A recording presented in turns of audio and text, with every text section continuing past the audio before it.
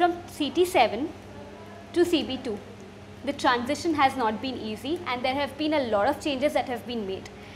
Firstly, everything in CT7 was provided in the core reading material and there was no need to switch between the pages to understand the thing. Whereas in CB2, you are said in the core material that you have to follow a particular book or maybe a set of books and you have to constantly switch between the pages. Also, the subject CB2 is discussed much more in detail and it requires a thorough knowledge of the subject of economics. So, it is not only business economics but a pure kind of a economics in the true sense. So, whereas CT7 just summarized the concepts and required that you know how to apply it, CB2 required that you know the theory as well with the applications. So, an in-depth knowledge of the subject is required. So, I will discuss what are the major changes that have been made in the two subjects from CT7 to CB2 along with the number of pages and how the journey is to be traversed. As for instance, in CT7, you have the first chapter as economic concepts, whereas in CB2, this is not much of a different from what it was in CT7, but again it requires a much in-depth knowledge. So, this is economic concepts as well as systems. So, you have an additional systems here which will say that you study the various economic systems along with the economic concepts. The second part that we come to is the main strands of economic thinking, which was completely absent and not talked about in CT2, whereas in CT7, whereas in CB2 you have something called main strands of economic thinking as an additional chapter. The third thing that we talk about is demand and supply, which forms the basis of any economic theory. When it comes to demand and supply, we just had a 16-page chapter in demand and supply in CT7, which is repeated in CB2, the only difference being that everything is studied very much in detail and in depth. For instance, in demand and supply, you had a 16-page chapter here. यहाँ पे you have demand and supply broken into two parts, supply and demand part 1, which replaces this. Also, you have demand and supply or supply and demand part 2 in CB2, which replaces your elasticity and uncertainty.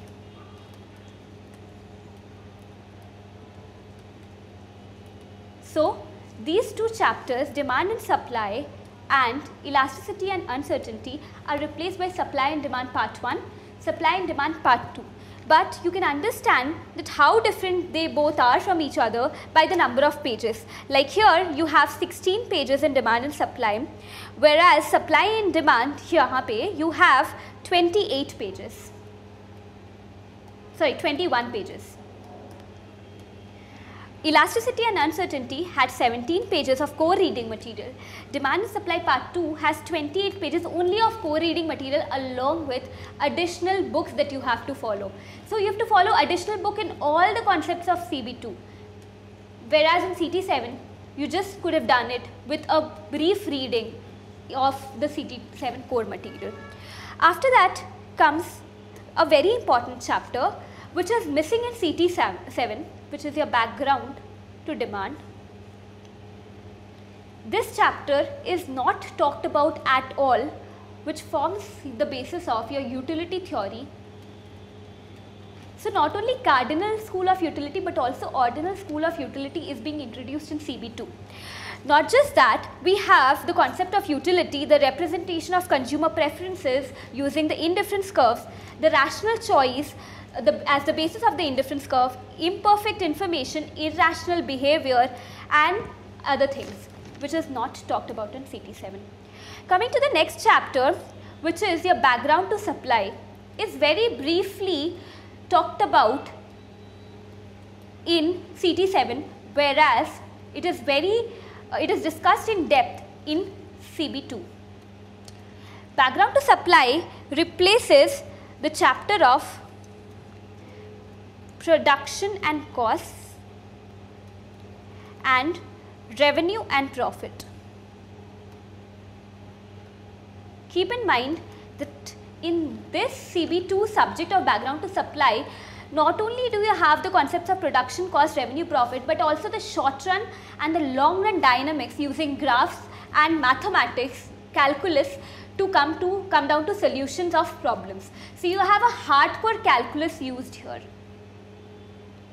along with graphs. Talking about the next chapters, you have in Ct7 perfect competition and monopoly,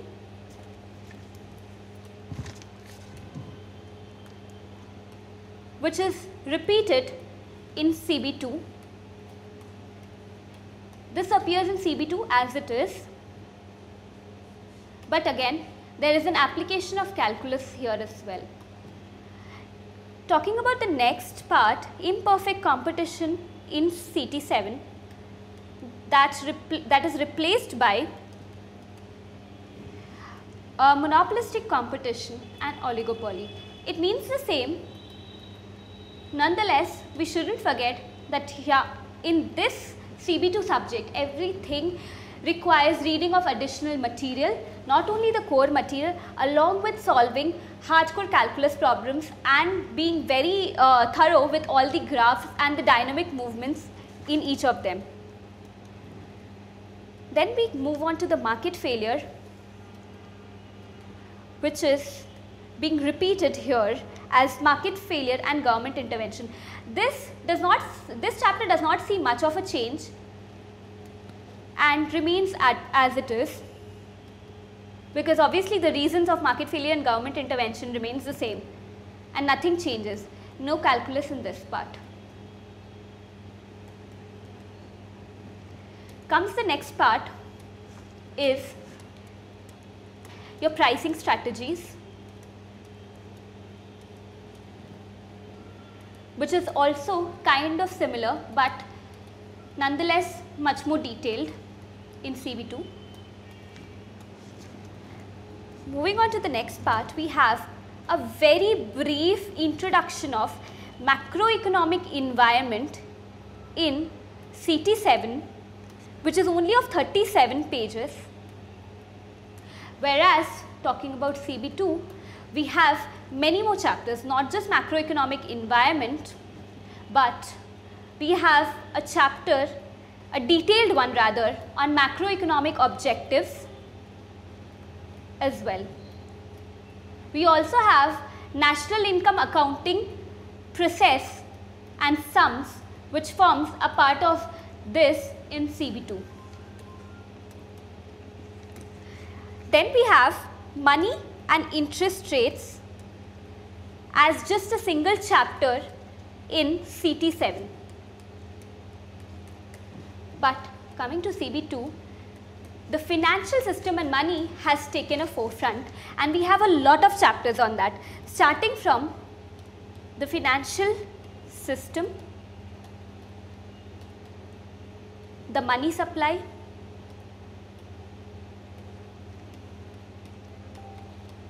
the money market,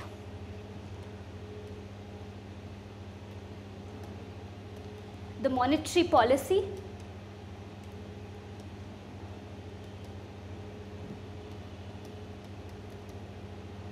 the relationship between the money market and the goods market.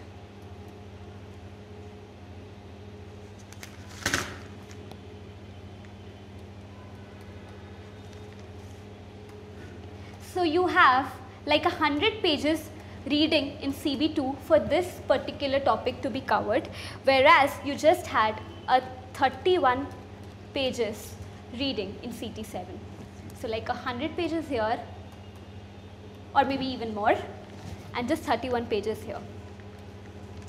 Coming to the next topic, we have, which is not even mentioned in Ct7, there is no trace of it, but in CB2 we have the schools of economic thought in forms of, like you have full chapters on each one of this, the classical school of thought, the Keynesian school of thought, the monetarist school of thought,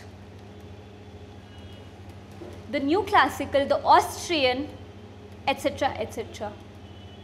So, no trace of it in CT7. To the next part, again, no mention in CT7. You have global harmonization.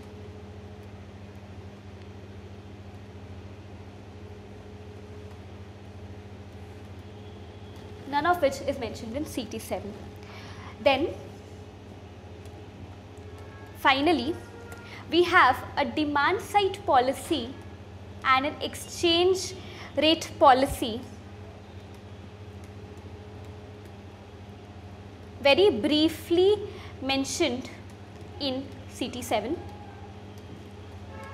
Whereas if you talk about CB2, you have demand side policy, you have supply side policy, you have exchange rate policy, all covered in very much detail.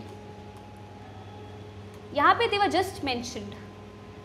We hardly have, we have a very short chapter in CT7 about demand side policy, and exchange rate policy is just a mention. In CB2 we have in detail an entire chapter on demand side policy, an entire chapter on supply side policy, and an entire chapter on exchange rate policy. So if I just show you a screenshot of how it looks like, this is the syllabus of CT7. If you can see, there is no mention of the chapters that I have mentioned, like the ones of Keynesian school, classical school, monetary school, and the financial system as it is, the supply side policy, all of which are completely ignored in CT7. But whereas when you talk about CB2,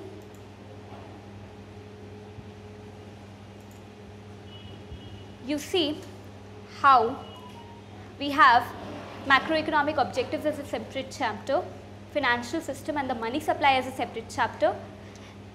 Then you have the money market and the monetary policy as a separate chapter, the classical and Keynesian theory, the monetarist and new schools and Keynesian responses, the relationship between the goods and the money market, the supply side policy, demand side policy to udhar bhi tha, the exchange rate policy as a separate chapter, the global harmonization and monetary union as a separate chapter, the summary of debates on theory and policy as a separate chapter, and not to forget the main strands of economic thinking as a separate chapter. The rest of the chapter, which might sound similar or look similar by the names of it, are much more covered in detail. And for that, you just not have to follow the core material, but even in the core material, they have strictly asked you to follow the books mentioned. So I hope that you've understood the difference between CB2 and CT7, and you know that it's a huge jump, which is not easy to be covered for a non-economic student. Even for an economic student, the jump is huge because you cover almost everything in a single paper. Thank you. So if we compare 2-3 questions, repeat the question. If we compare the eco-honors syllabus with the CB2 syllabus, how will you rate it? If we compare the economics honors syllabus with the CB2 syllabus as per your question, I would just show you one thing. So, economics honors. Just a brief. Yeah. So, in economics honors, all the concepts of microeconomics that you go through over the 3 years, macroeconomics, and an additional finance, which is financial economics, is covered. So, whatever you go through in these 3 subjects at least is covered in this single paper. So, whatever you learn in 3 years in microeconomics, macroeconomics, financial economics, everything summed up in this one paper. If I compare Ct7 syllabus with the economics honors syllabus, I would just say that it is a basic, I think only a first year syllabus of economics honors, whereas this encapsulates all these 3 of the 3 years. And any good sign where CT7 में वो covered था but वो remove हो गया? Any good There are, as I said, his question is if there is something which is common to both, right? Covered in CT7 but now removed in CT7. Okay, something which is covered in CT7 but not included in CB2. So, if you see the Ct7 syllabus, there is everything